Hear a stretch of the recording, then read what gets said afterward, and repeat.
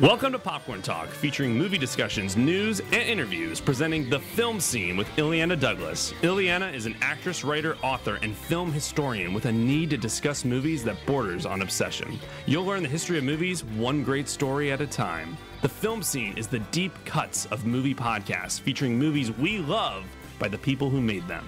And now, Illeana Douglas. Yes, hello. Hi, it's Illeana Douglas. I'm here with Jeff Cram, and this is The Film Scene.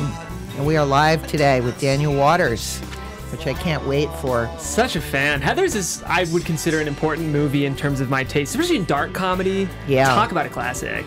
Yes, I remember, too, that came out in my career when I was sort of just starting movies, too. Oh, yeah? So it would be the kind of movie you'd really want to be in. You didn't audition for it, did you? No, I would have still been in New York then. Yeah.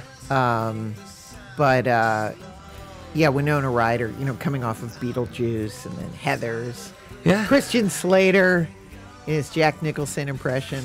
I'm gonna ask Daniel about that. That's gonna be my fan question. Definitely. Okay, let's get to what is going on. One thing I want to promote, which I'm very excited about, leaving later today for Tucson, Arizona, for the Loft Cinema Film Festival. Allison Andrews and I are going to be there, and I'm going to get an award. I'm so excited.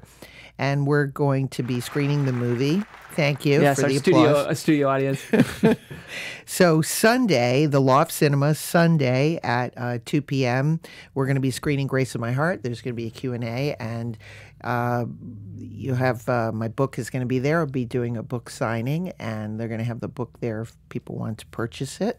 So I look forward to meeting people. And, of course, most importantly, part of my going, they agreed to drive me to the OK Corral. Oh, that, of course. So I'm really excited about that. I love road trips. Oh, yeah, and to get to see any iconic... I feel like you can't travel to a city if there's an iconic film thing and not go see it, right? No, I can't. I always look. I go, what's nearby that I can go see? That's perfect. And there it is, the Law Film Fest. What exactly is the award? It's a achievement, lifetime achievement. Although I haven't really achieved enough, but I'll take it. I feel like once you get enough lifetime achievement awards, then you know. Yes. You get the achievement award for the number of lifetime achievement awards you've gotten. Oh, look at this. See, isn't this great? Yeah, I love it. Yeah, I can't wait to go there. It's These perfect. independent cinemas that have cropped up all over the country are so fantastic. They have, their own programming, and I'm getting to know the staff there. The first movie I'm actually seeing is going to be Point Blank. Perfect. So that'll be on Friday, and all sorts of people are going to be there, and I can't wait. So that's going to be fun. I've never been to Tucson, Arizona. All right, let's get to the James Dean crazy controversy. It's so horrifying. I know Twitter can be fun sometimes, but then it's when so many weird things, cinematic things, you go, oh, okay, I can't comment on all of these. Oh, it's a whirlwind. But if any of our listeners haven't heard, yes, what's going on is that there's a Vietnam War movie coming out next year. Right. And they have cast James Dean to play one of the supporting roles. And the way that James Dean is going to be in this movie, because of course both of us know that James Dean has been deceased for a number of decades, is they're going to have an actor voicing the likeness of James Dean, and they're going to recreate James Dean via CGI. Yeah, which is, I don't know, I'm against it.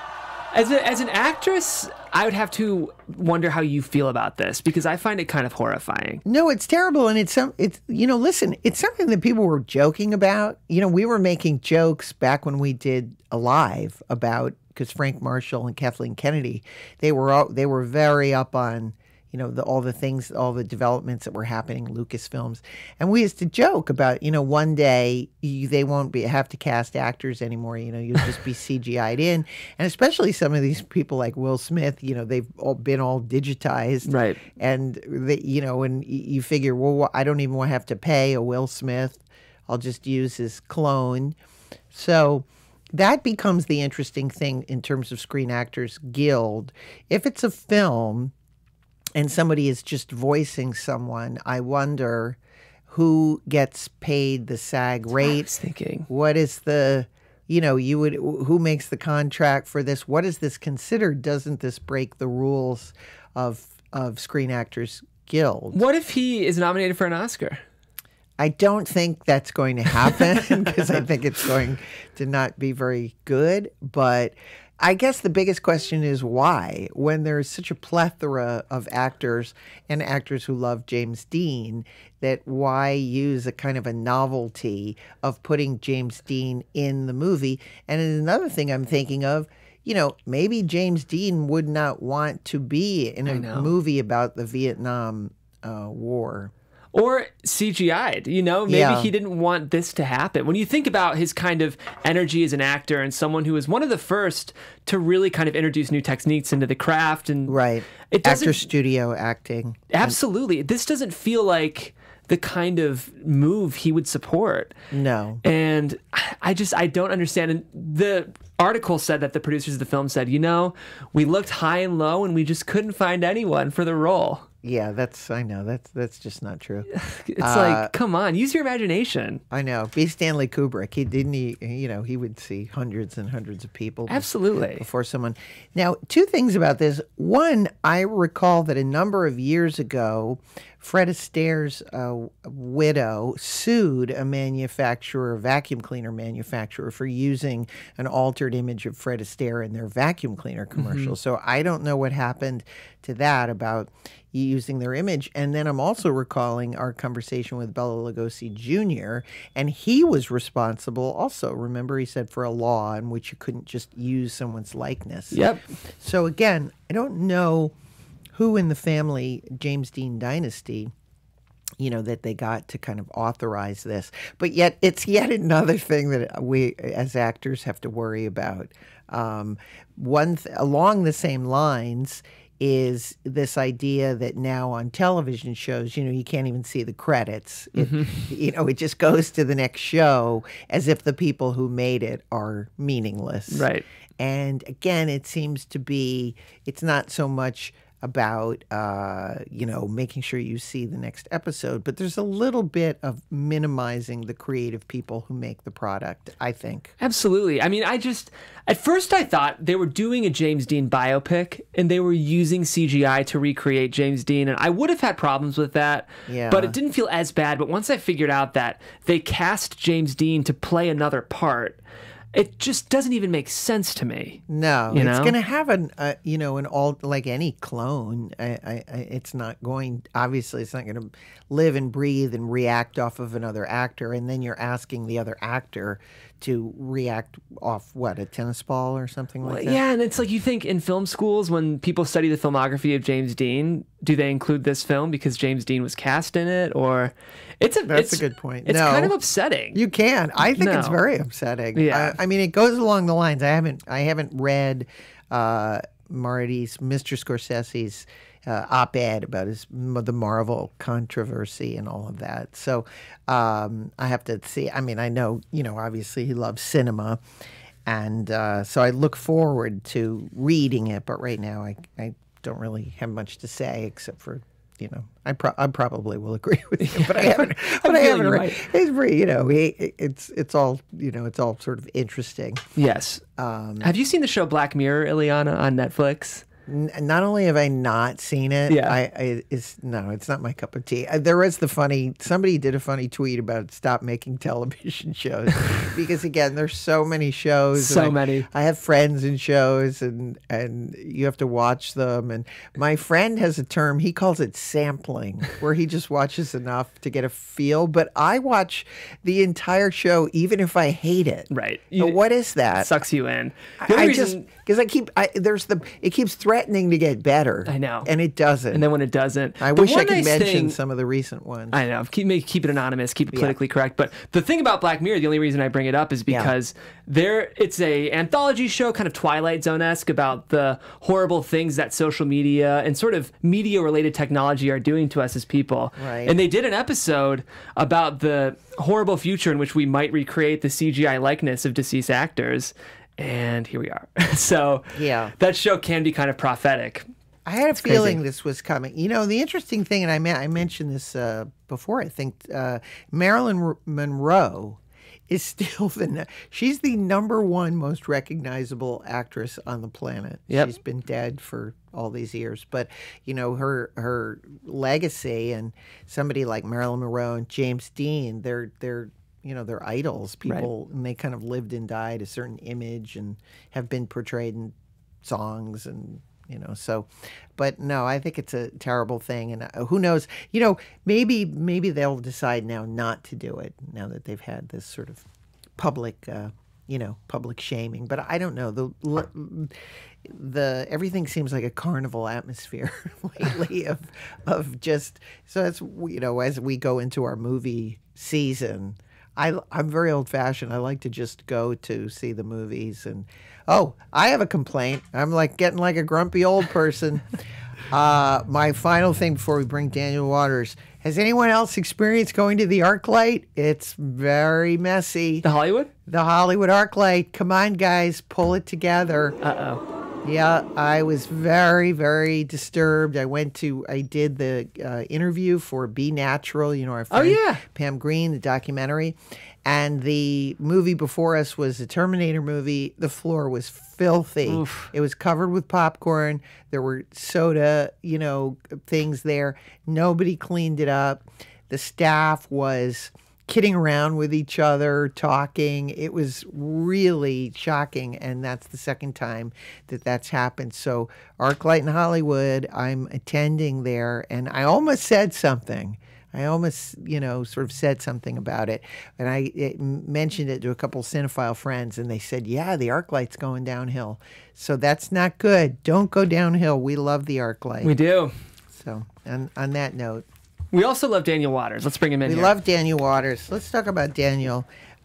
He got his start in high school. He was writing a column called Troubled Waters for the high school newspaper, and that was what sort of gave him some of the ideas for Heathers, for which he received the Edgar Award. And over the next years, he served as a co-writer on the comedy The Adventures of Ford Fairlane, scripted Batman Returns, wrote the film Hudson Hawk, and Demolition Man, and current movies include Happy Campers, Sex and Death 101, Vampire Academy, and in addition to that, you're a movie lover as I am. Have you welcome Daniel Waters? Thank you, and boy, you didn't have to read them all. Can we edit those parentheses? Thanks so much for being here. Now you're here. And we've met at all. It's so funny. We've never actually had a conversation, even though our mutual friend Josh Olson has been on the show. Adam Rifkin has been on the show. Oh, yes. I think that maybe Michael Tolkien. Michael, we've had Michael on the show. We have a lot of writers because I love writers, and I always feel like they don't get enough. They don't get quite the glory that the Well, yes, absolutely. that the director gets. But it's the 25th anniversary of Heathers. It's the 30th anniversary. But thank you for making it seem like it was not that long ago. I know. I was trying to help. I'll take every year. I was trying to help myself out. Yeah. And I can take the blame on that one as a producer. I do believe I told her 25. You said 25. Yes. It's good. I like 10 would be a nice number. Oh my God. Because I don't have to tell people I wrote it when I was 11, And so what is it? So, and you've been, is there, are they releasing it? Is it Criterion? Is it, who's putting it out? It's a Steelbox Blu-ray release, and it's got a new interview with me and Michael Lehman. It's got a whole sorts of bells and whistles. I don't even know what a Steelbox is, but I was told to say that. Okay. Steelbook, which I guess is a good thing. Oh. Commentary? I love commentary. Well, here's the thing. They have my old commentary from when I was the babe who just wrote it. Oh, okay. Well, that can be good. Yeah, which is fresh, face, and fun. But I think maybe we'll hold out for the 50th anniversary in a couple years, where I'll have my old wizened looking back on it, like, oh, this is my first screenplay. Who knew I was peaking? Now that you're going around, is there one question that you just get, like, I can't get asked that about one more time about Heathers, or Well, I mean, I believe me. Anytime you're talking about Heathers and not some of the other movies you mentioned, I'm happy. Oh, okay. But people always are kind of weird because the dialogue of the film is very distinctive. Some would say overwritten, but people always say, "Well, how did you write this line? How did you write that line?" And I'm like, "That's so funny." Yeah, I sat down and yeah. Well, I mean, I guess it's my writing process that I do like to come up with good lines, but I like to do them before I actually start writing. Like I hate movies about writing, especially screenwriting, where there's a blank computer. They got the words fade in, and the writer's just behind frowning and furrowing, and then all of a sudden a storm happens, and then all of a sudden they're like Liberace, and they just go crazy and start typing this unique thing. I'll do anything to not do the writing, yeah. 9 months of pregnancy, I call it, and then where I just collect little things, collect little notes, little insights, little. I come up with some of that dialogue way before I actually sit down to write it. So when I do sit down to write it, I've got all these sales receipts and candy wrapper napkins and oh, hey, this is going to be a bad day after all. Look at myself from 3 weeks ago came up with this. This is great. And do you print up for instance, I need to print. I can't.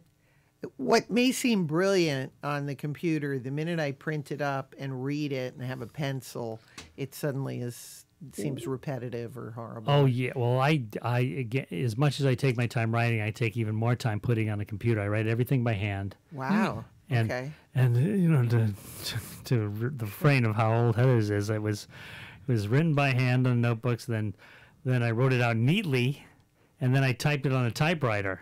Oh my God! And the first draft only. By the time the second draft, we got computers and everything, moving cars, and it was great. But I'll do because I agree that once it goes on the computer, it's got to be good. Look how good it looks. This has got to be great. It's fantastic.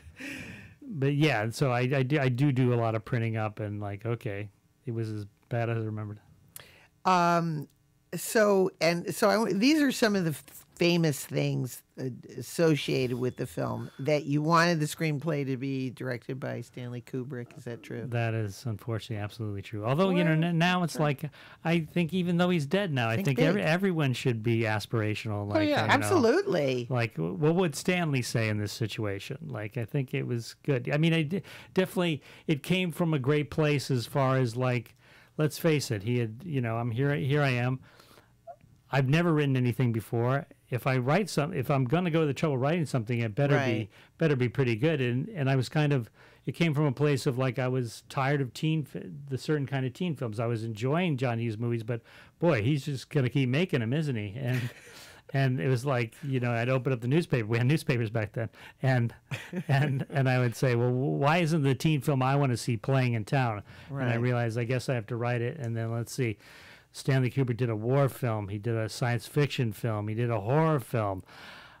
I mean, he's got to be dying for his teen film now. That's funny. So I thought, just give me the address and I'll mail it to him.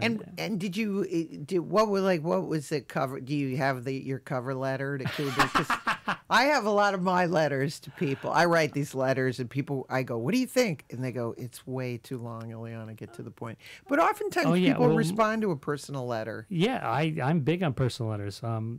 Most of my breakups are personal letters. But it was my first draft was over 200 pages, but I thought Stanley could get away with it. Yeah. But reality seeped in kind of quickly. I have very honest friends, and they really liked the script, but they kind of brought me. And so and then they had this friend that they all knew at USC, Michael Lehman. And I always joke with him, Kubrick to Lehman, quite a drop. But and he was calling me and giving me notes, and I'm like, who's this guy? Boy, me and Stanley gonna have a good laugh over this dude. And but eventually he became my director, and I was very, because here I am, I have these highfalutin aspirations, but at the end of the day, especially this movie, every time there's so many people who've said such great things about Heathers.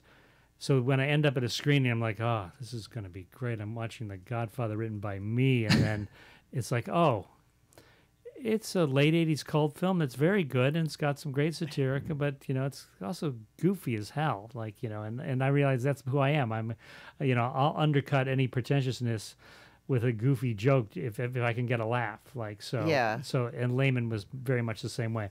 Stanley would have probably taken all my stuff out, but so you never got any, you never could figure, because I guess he would, if he even wrote people back, he faxed them back, didn't he? Yeah, well, he was big on phone calls.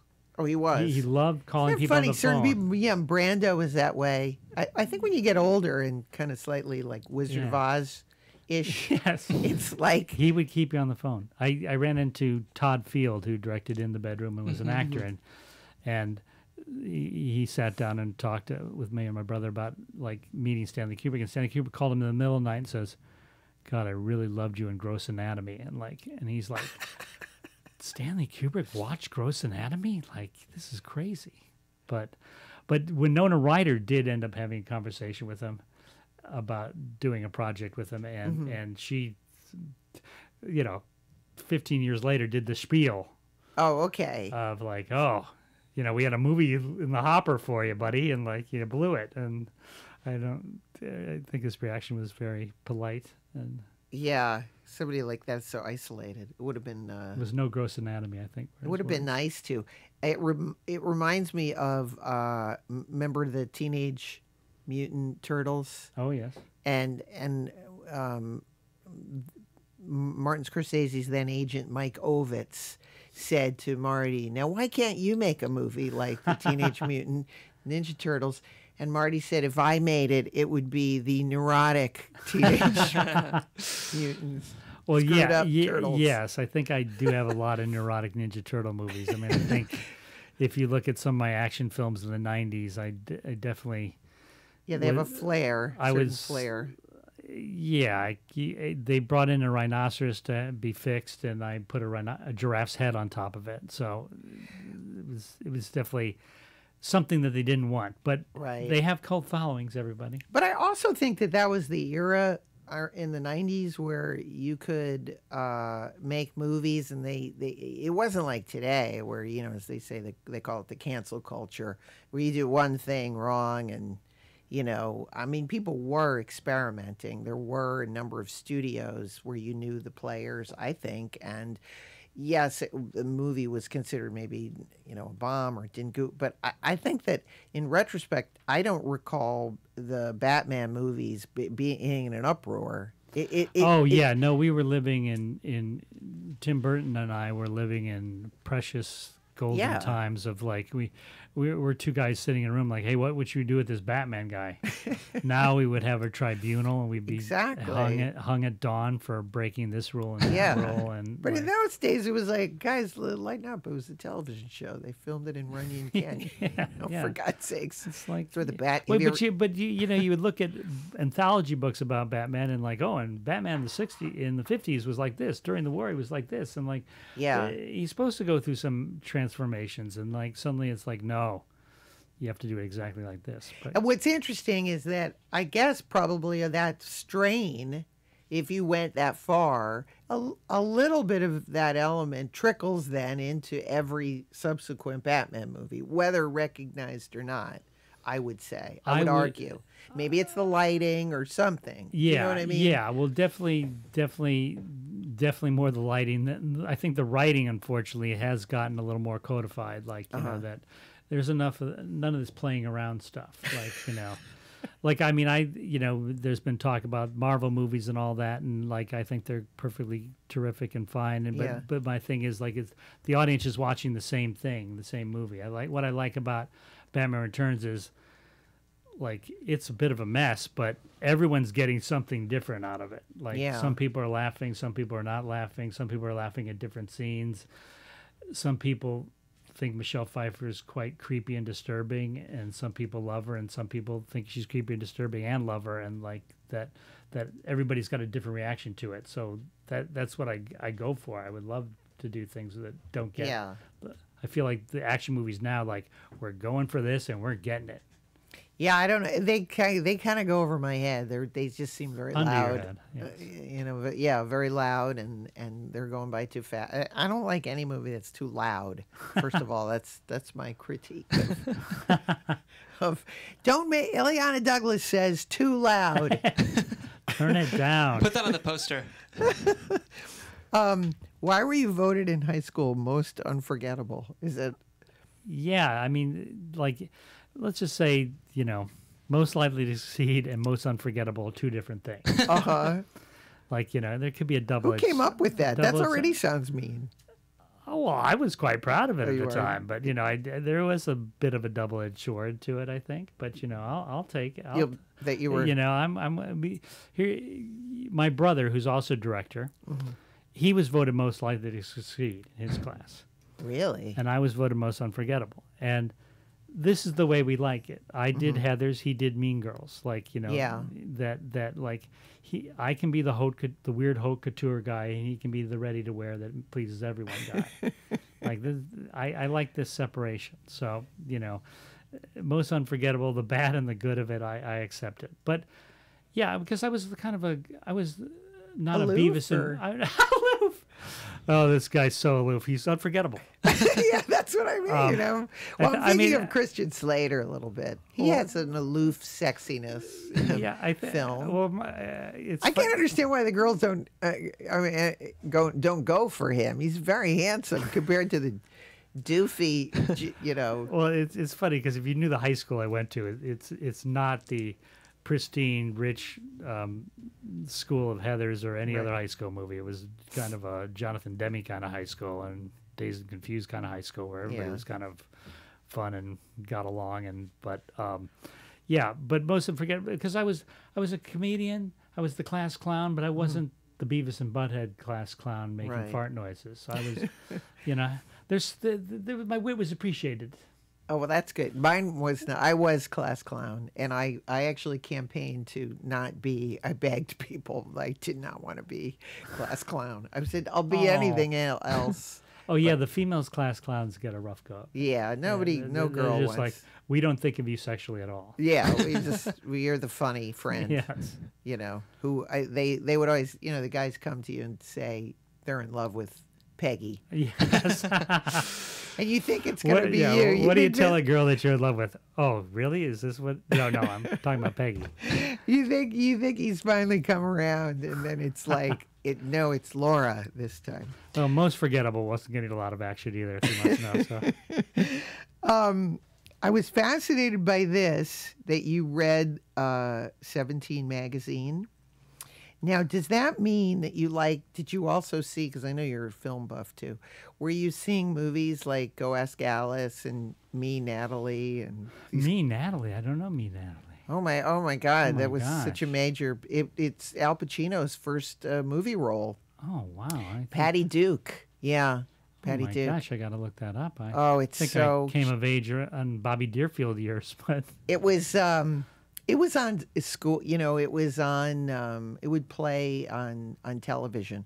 But we had a very weird school where I think part of our health department or sex education, they would show cut down versions of Hollywood films. Oh, wow. And to teach us some moral lesson, like 45-minute version of the Oxbow incident, for instance. Oh, jeez. Yeah, it was very odd. Yeah. I always remember, and I don't remember if it was social studies but I just remember part of the curriculum. And part of this curriculum was Me, Natalie, because I think and I was like, what is this movie again? And later on I found out it was Al Pacino that was in this movie. Well, I certainly hit the ground running seeing movies, so and Go Ask Alice was Go Ask anti-drug. Alice. Yeah, that's funny. I can't.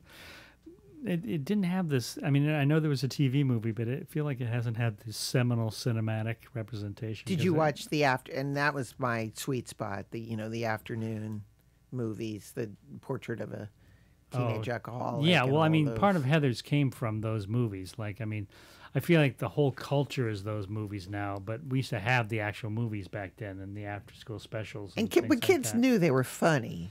Yeah, but that's the thing. I mean, the adults didn't know they were funny, That's where Heather's came from. Was like, oh boy, these are the lessons we're being taught. Like, and so a lot of my favorite lines of like, there's a line in Heather's where.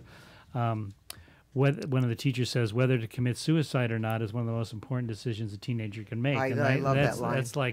It's a classic today line, but it's also a classic like after school special line. Like, wait a second, we're getting something a little wrong. Something's a little off about that line. Right, because in reality, I think what they really were those kind of exploitation movies, like women's prison movies of the 50s. You know, the girls were always having sex or let's bring it to the cliff. Taking drugs and it was always something horrible was happening to them. Yeah, nobody watched Dawn Portrait of a Teenage Runaway to make sure she got back home. Like, okay, let's get her on the street. Okay, well, what's Dawn up to? Yeah, they were, but I loved all those. There was one. Did you ever see one called The People Next Door? Eli Wallach and Aunt Jack. I didn't know it was one of those movies. Yes, they have a druggie. Their daughter's tripping on acid. Oh yeah, yes, it was. Go Ask Alice is one of my favorites. I mean, it's sad. It's so exploitive, but she's having hallucinations. And I'd love to see that again. She ends up at a homeless shelter run by Andy Griffith. I'm sorry to laugh. I think they all ended like that. And then he says to her, "You want to end up like this guy?" And then there's like another drug addict. Like, you're supposed to be a halfway house. I'm supposed to be a clergy. Yeah. And he goes, he tells her to call her.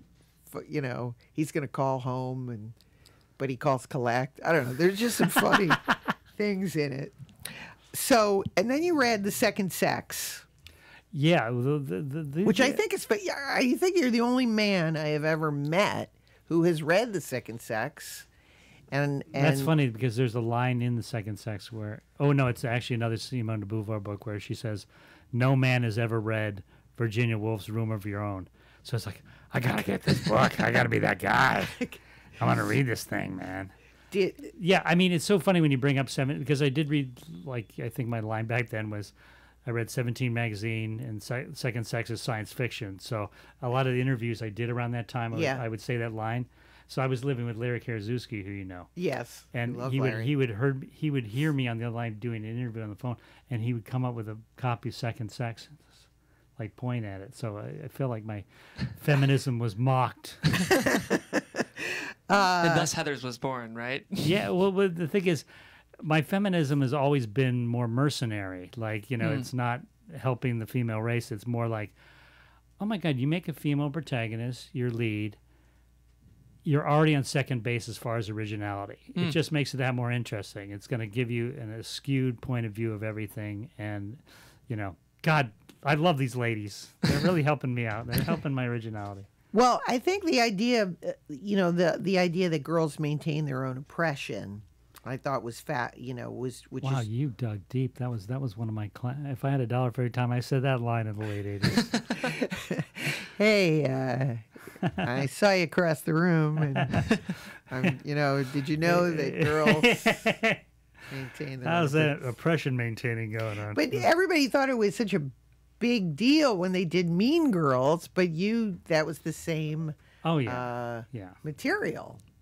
Yes, I when my brother was directing and Tina Fey saw me on the set, she pretended to cover her eyes, but like I say, I'm glad the money's somehow going back into the household. So. That's true. But yeah. So I want to talk a little bit about the casting, and one of the things I thought was very funny was that a lot of the teens who you want in the movie, one mother said that the script was the voice of evil. I mean, was it really that? Yeah, that was Heather Graham's mother. I had a feeling. I wasn't gonna. I can't. I wouldn't. Yeah. I'll let you say it. Sorry, that's okay. Gossiping. She was only 17 at the time when she tried out for the head Heather. And her name was Heather. Yeah, I bet did she want to be in the movie? Yeah, no, she tried. People regret not being in the film. She did a great reading, and but and then like, I'm gonna get you, Mom. I'm gonna turn 18 and do boogie nights. Like, geez, I'm sure their parents are like, oh, God, we should have pled out on Heather's. Yes, there. Yeah, there was a movie I was associated with many years ago, and there's a lot of moms around, and they can be trouble. Yeah, I mean, of course, I was a giggling 25-year-old when the movie was made, so it was like, oh, somebody called me Satan? Like, this is fun. Which reminds me, the first day of shooting was Ash Wednesday, and I'm still a good Catholic boy, and a lot of the cast hadn't met me yet, and I came to the set with a huge ash, and I had a priest who loved to really lay it on thick, so I had just a huge ash crucifix, and like I looked like Manson, like coming, and everybody was like, "Oh, of course, that's the writer." Oh, that's so funny! I love that. But Winona Ryder she comes from a hippie background. Yeah. She's so terrific in the movie. I mean, just again, she leapt on the screen. Well, yeah. I mean, she really changed everything, and like, I mean, even as you know, like I came at it with from such an intellectual point of view of like I made the movie through my head, like, oh, I'm going to make the Stanley Kubrick teen film. I'm going to have them speak in elevated Shakespearean dialogue. I'm gonna have them, and then she came in. And also the other actors, but mostly Winona, like she came in and just gave it such flesh and blood from the get-go. And like suddenly everything became different. And it was a whole new movie. And I'm like watching it like, hey, this is pretty good. This isn't just a cheap exercise in satire. This has got something going.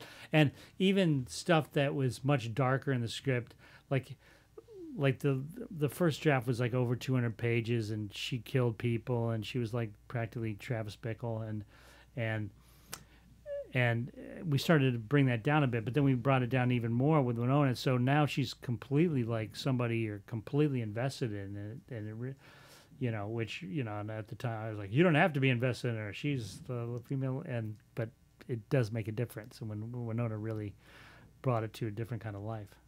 Yeah, she was the antithesis of the John Hughes films, Whereas I'm thinking of the Breakfast Club. You have people pretend with their dark makeup and pretending that they're. Well, yeah. I mean, it's funny the John Hughes films, which I find adorable and they're enjoyable, but they were like almost films for teenagers, like Disney films, almost like, oh, we're gonna have a good time watching this teen film. And I would kill I used to think I would kill to be in a high school like that with all this. They're talking about their problems and the Breakfast Club has that famous line of, "When you grow up, your heart dies," and I'm like, well, wait a minute, it kind of dies when you're 12, but like. Yeah, so it's like the first time they take your dog to the farm. Yeah. Yes.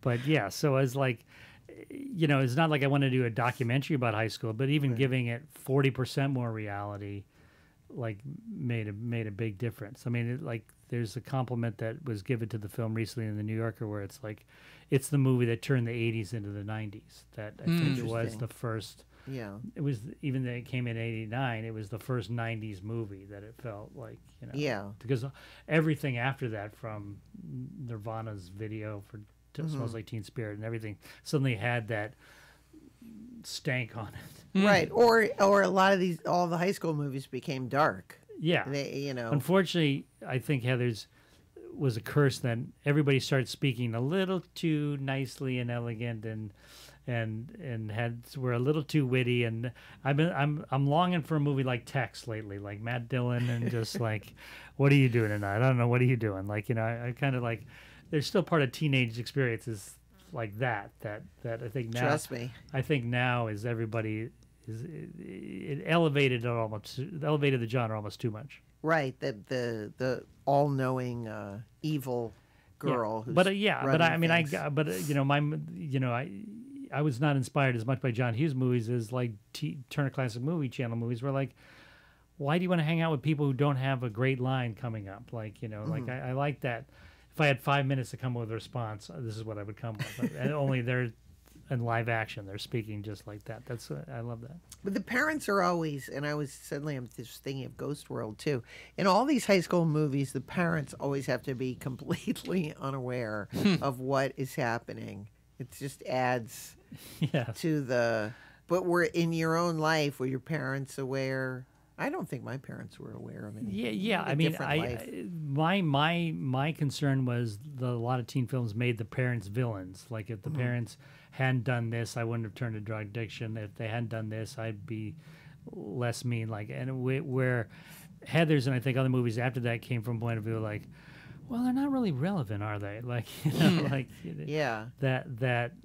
that all this stuff is going on, and what they tell their parents is like just enough to go by. I think it's getting a little different now. I think parents are way almost too involved now, but totally. But back in that sweet spot, it was kind of like they were just. I mean, even there's scenes in Heathers where which were straight from my father of how was school today? Great pate, where you just keep it on a certain level. Right. Like if I told you 5 inches more, I'd have to tell you 5 yards more, and I can't do that.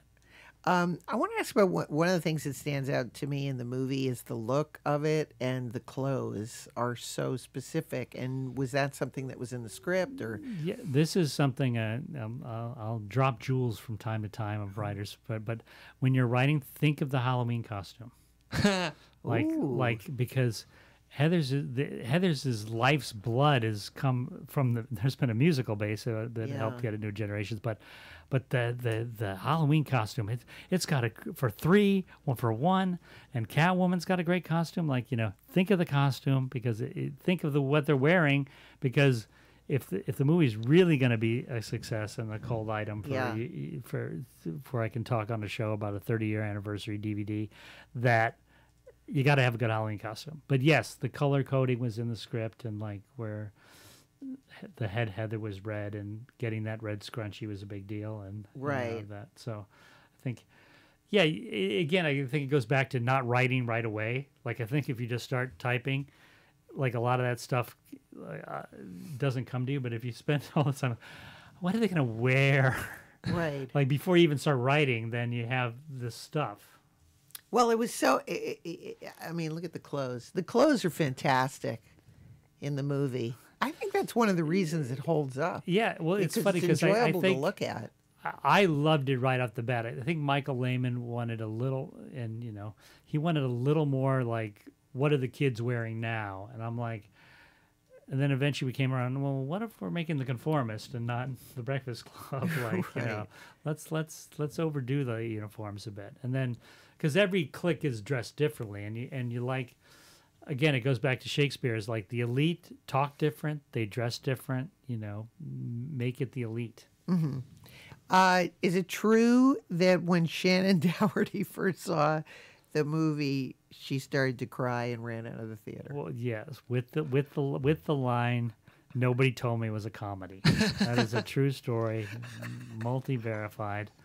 I mean, that's pretty good. Yeah, you gotta. It's. I hope good. that's on the DVD release.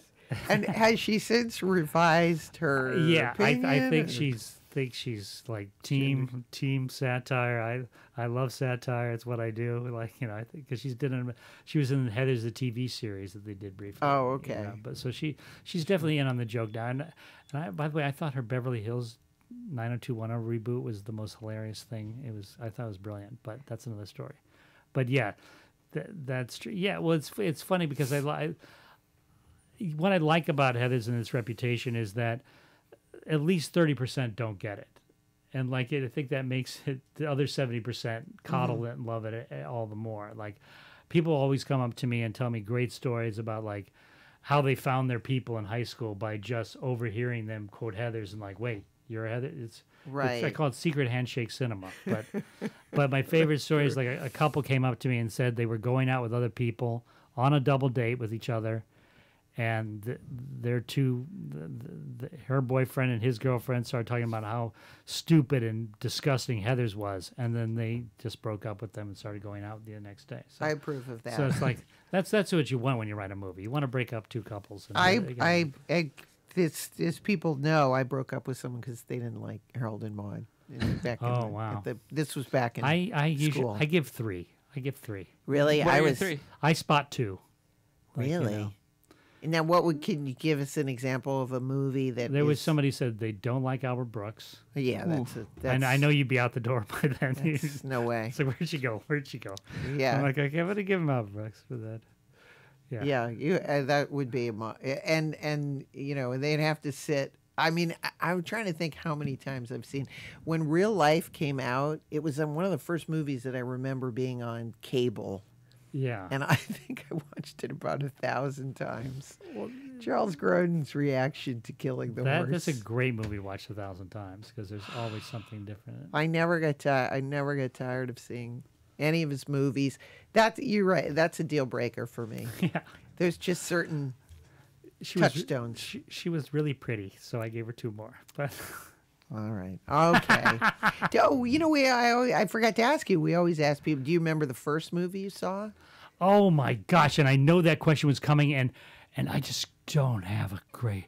Well, maybe you'll think of it. That's yeah, all right. no, but you don't think I thought about it? Like I've been like going through mind therapy, ayahuasca, and like this. But you used to make lists of. Did you make lists of your movies? Were you one of those type people? Oh yeah, like I was big on this. For some reason, I always had to say who played the villain in every movie. Was it Dan Duryea, my favorite villain? Dan Duryea. That's my favorite villain. He's my favorite. I have a line in a script I wrote where like somebody calls somebody a Dan Duryea wannabe. Oh, that would be. That's sinking. If they're a wannabe of Dan Duryea. It's appealing to a wide audience, as you can tell. Only Illeana Douglas. I know these are the best. And then they have a fight over Albert Brooks. We are the deep cuts. You hear my demo of one. That was there was a director, Richard Glatzer. I walked up to him at a party and I said, "You seem like a person who would know who Edgar Ulmer was." And he laughed and he said, "I do know who Edgar Ulmer." That's a good opening line. And then we talked. Oh, there he is, Dan Duryea. Wow, who's doing that?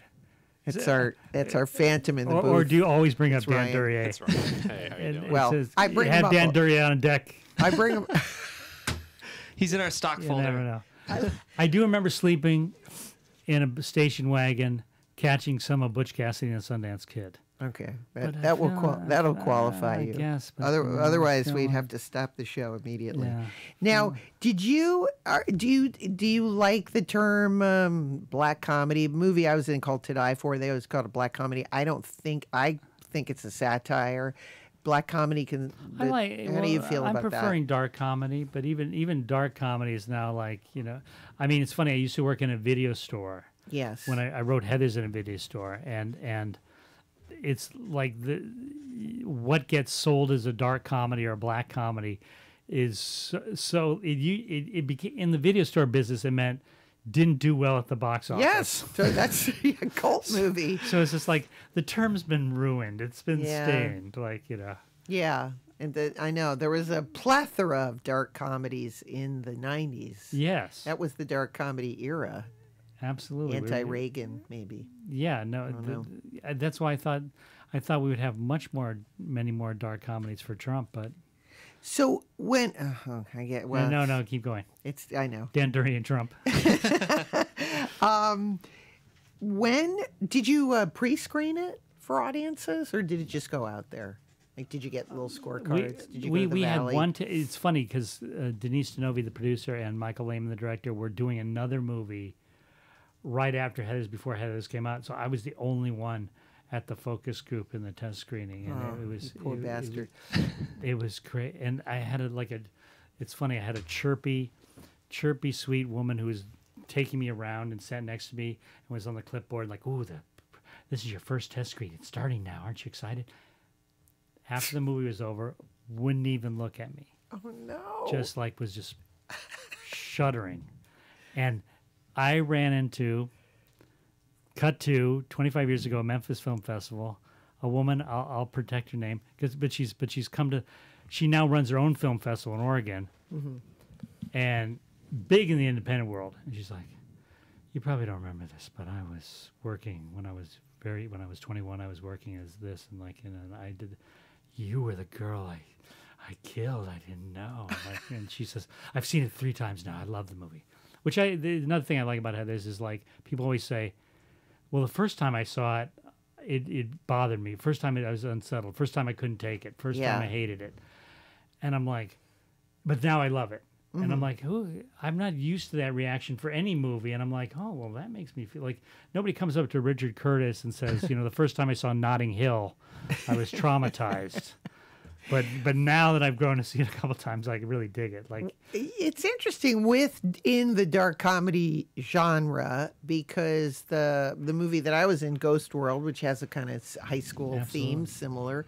And again, it did well when it came out, but it's done so much better now it's an American. Now, again, it's considered to be a classic.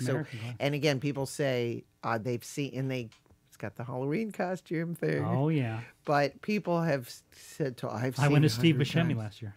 Really?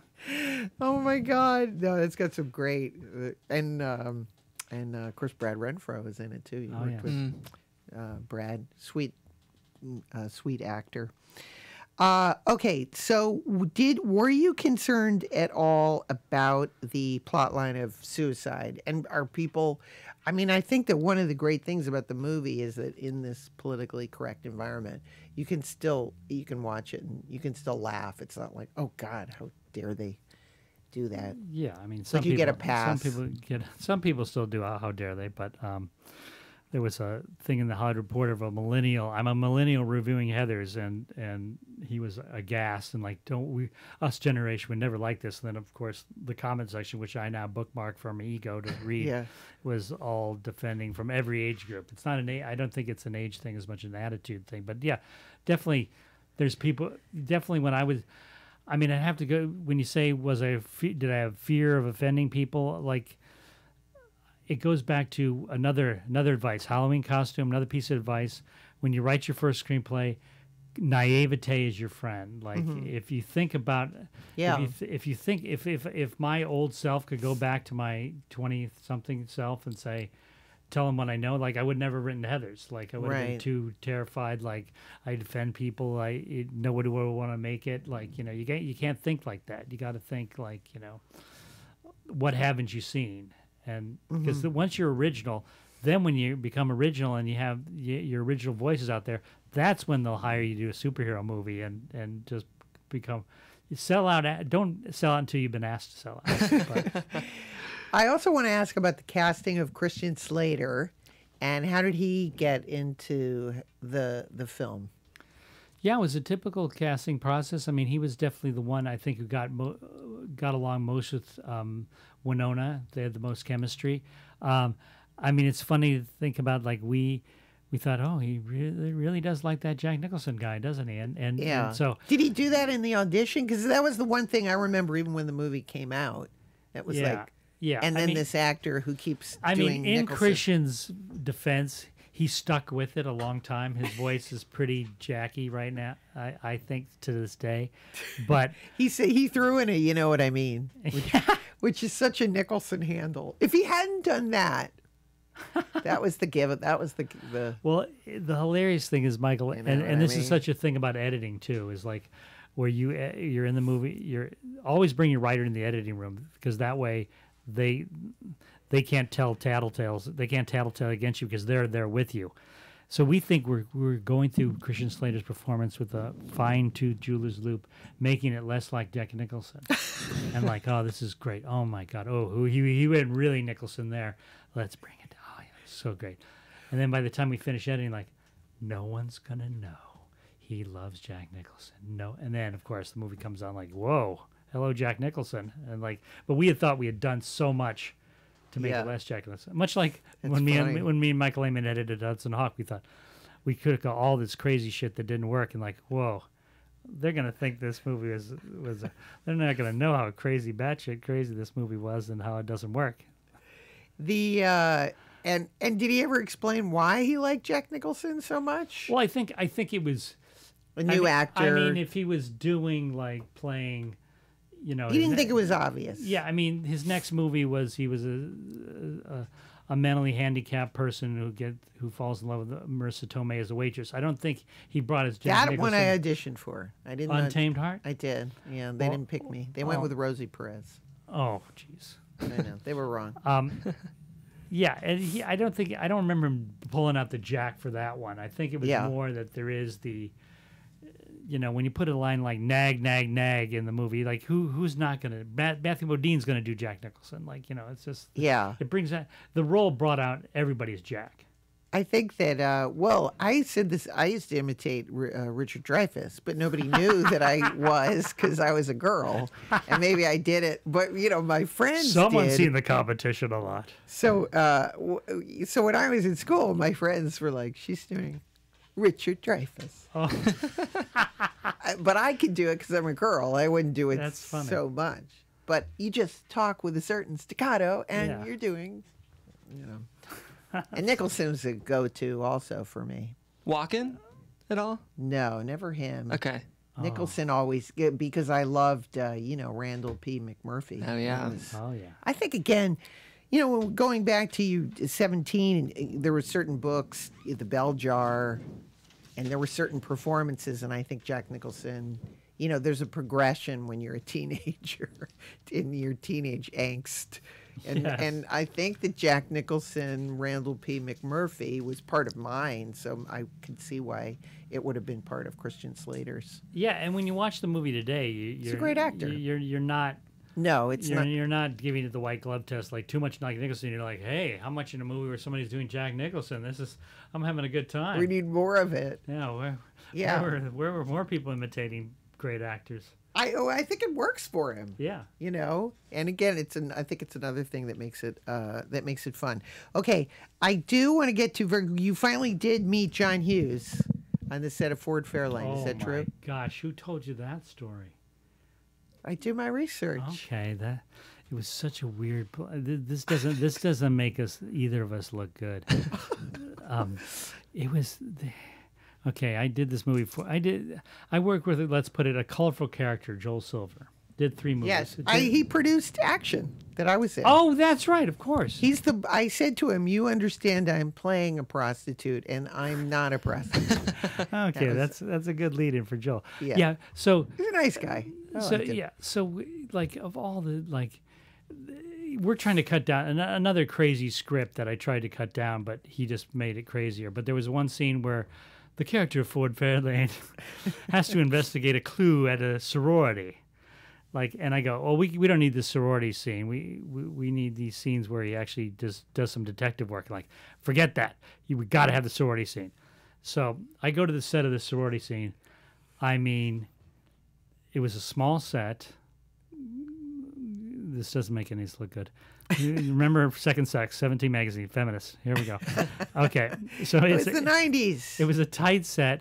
All these girls in negligee, too expensive for actual sorority girls. Right. And in a cramped video village, like in a kitchen, is so many celebrities and famous writers and famous directors, you would blow your mind. And we're like, and that's how I meet John Hughes. He's standing there sweating, and like we're all just a bunch of sweaty perverts, and like, you know. And so he came by on that particular day. Yes. They used to always happen. Yeah. No, where were you during the Capitol Records fight sequence? Right, or the night shoot. Yes. It's always, this was a night shoot. I'll give them credit. It? And they were there all night.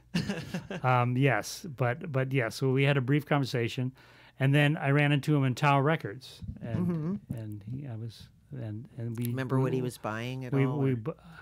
I think, I don't know if I was buying the Beach Boys box set or if he was, but I feel like we talked about the Beach Boys. Oh, cool. And then, but he talked about how much he liked Danny Aiello and Hudson Hawk, which, oh, that's good. Like, geez, okay, that's getting pretty obscure. But like apparently he told Michael Lehman he loved Heathers, which I never got that approbation. So. Oh, well, that's good. Yeah. Because I think a lot of people who did articles on Heathers at the time said, boy, this really puts John Hughes in his place. Makes John Hughes look like the turd he is. Like, whoa, wait a minute. Does it have to be against John Hughes? Well, critics always like to definitely do that. All right, we're going to talk a little bit about some of your favorite high school movies. Oh, I was not thinking you were going to get to it, but I'm prepared. And I'm going to give you ones that you don't get every day. I would love to hear some of your favorite high school movies. Okay. If you've listed them. I'm going to rattle them off. Okay. Like a Gatling gun. Lord Love a Duck. Have you seen that one? George Axelrod. George Axelrod, writer, director of Manchurian Candidate. Come on. Roddy McDowell. No, he was the writer director of Lord Love a Duck. He was just the writer of Manchurian Candidate. He was out of his mind during the making of Yes, Roddy McDowell was kind of like the nerd JD, Yeah. the intellectual JD. I love this movie. And Tuesday Weld. Tuesday Weld, of course, amazing. A cashmere sweater sequence, that's one for the ages. But and the conversation pit, right? Isn't that the one? Oh yeah, isn't Ruth Gordon in it? Oh yeah, Now I want to see it again. Okay, yes, Lord Love a Duck. Lord Love a Duck, written and directed by Axelrod. God, George it's a Axelrod. real strain of dark comedy, and like there's a fake her mother's suicide, so there's a little something in there. Little something in the stew. I love that. Did you have any more? I got some more. I feel like that was the one that was going to impress you, though. It did impress me. I know. Now it's a little downhill because I didn't go old school. Okay, I'm going to go old school. Oh, you go old school. We'll compare. I'm a big Rumblefish person, though. Oh, yeah, Rumblefish. I didn't put that one on the list. Up the Down Staircase. Do you remember that? Sandy Dennis. Sandy Dennis, I was going to say. Is a teacher. Sandy Dennis was never a teenager for me. Oh, she's the teacher. She's the teacher, and one of her students gets involved with an older teacher. He's kind of a Lothario, and there at one point she takes an interest. This is so up my alley. I don't know why I haven't seen it. Oh my God, you'd love it. There's a American Private Miss Jean Brody. There's a Spanish kid who she kind of takes. She wants him to do better. And then he mistakes this for that she, wants something. And jeez. It's very Sandy dark. Dennis doesn't send out the signals usually. It's an amazing film. Wow. Really, really good. Up the Down Staircase. Okay, that's a great one. Now, oh my God, I've got a couple. I got one that hasn't even come out yet. What? It's going to play at the AFI Festival next week. Okay. But it's called Sela and the Spades. Sela and the Spades, okay. And it is, definitely multiracial. Like I can't remember the director's name, but she's going to be a household name. But it's kind of like it's saying too much to call it a Heather's Update because it does place an elite school with an elite female clique. But it's more like The Godfather in high school. It is incredible, and it deals with cliques and things, and of course heightened dialogue and all that. But it looks gorgeous, and it was like it really took my fancy. If it needs a scepter for me to bestow something on it, I will bestow something on it. And there's another crazy movie. Let me get it in. Called Detention. Not a lot of people have seen it. Haven't seen that one. It's this actor Josh Hutcherson who was in Hunger Games. Mm-hmm. But this movie is nuts. It's directed by a crazy director named Joseph Kahn, who did that movie, that crazy rap movie last year. I keep spacing on the title. But this movie is every teen film smashed together. It's got the clicks. It's got science fiction time travel. It's got a body switch mother-daughter body switch movie, all crammed into it. It's pretty crazy. Oh, that looks fun. Jeff, do you have I couple? feel like mine are more earnest. I hope that's okay. No, I want to hear some. Don't say Angus. I won't say Angus, no. I do love Juno. I love Diablo Cody as a writer, so I feel like that was an important movie for me to really kind of develop taste and a good script. And got to get past that first scene, though. Yeah. It takes some acclimation. Is it too stylistic for you? It was too. Then it's just okay. I'm not going to take this. And then you get into it, and I'm sure people have the same reaction to Heather's too. Like, whoa. Yeah. Yeah, it's that really, really assured writer's voice that even if you come in swinging and you take that risk, I'm on board. Mm-hmm. Yes. Just a lot of times with a movie like that. And then there's a movie that, speaking of Albert Brooks, he produced it a couple years ago called The Edge of 17. I don't know if you guys got to catch that movie.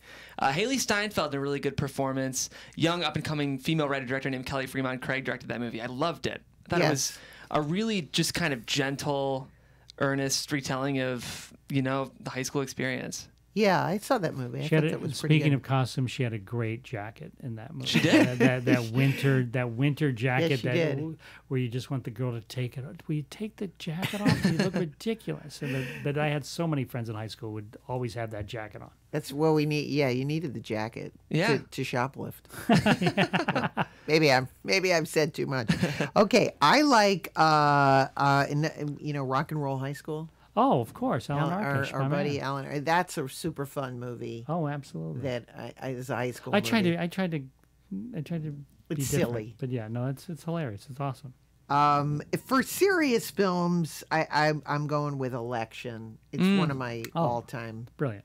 1999. What a year for movies. Yeah, Alexander Payne. Just that. Bring the pain. In terms of the teacher, I love the student teacher. That again, where the teachers were really portrayed as hating the kids. Yes, and it really seemed very truthful.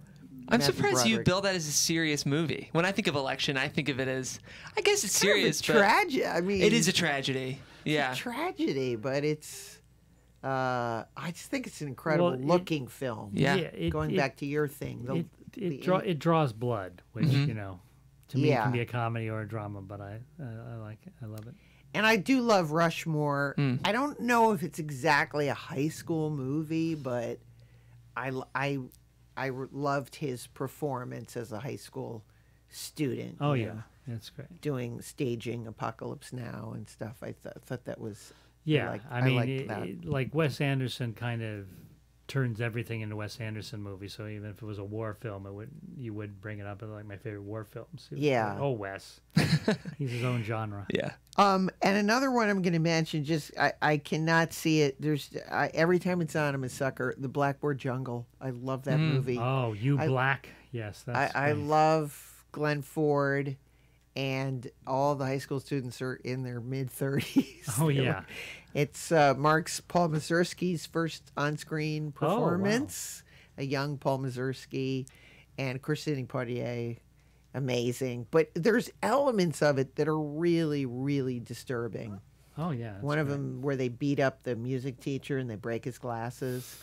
I just thought that, they really show the teenagers, which was in the 50s, as delinquents. Where the teachers and that carries through to Up the Down Staircase, and that was the 60s. Where a teacher now it's the reverse. Now the teachers are all jerks, but in those movies, there's a great nasty cult film that I always thought was an update of Blackboard Jungle, the class of 1984. Oh, I don't know that one. It's okay, good. It's brutal. Believe me, it's Michael J. Fox is the one good student in it, and the rest are just angry punks. And, okay. But they end up killing some teenagers. So killing some teenagers. So it takes away the fun a little bit. But it has the Blackboard Jungle template only. Let's get crazy. Yeah. I like that. And the last one I'm going to mention, which is kind of a ripoff of Heather's, it's called Thoroughbreds. Oh. Have you heard of Thoroughbreds? Yeah, no, it's in the top 10 percentile of my Heather's ripoffs. I'm admired to be in the same room.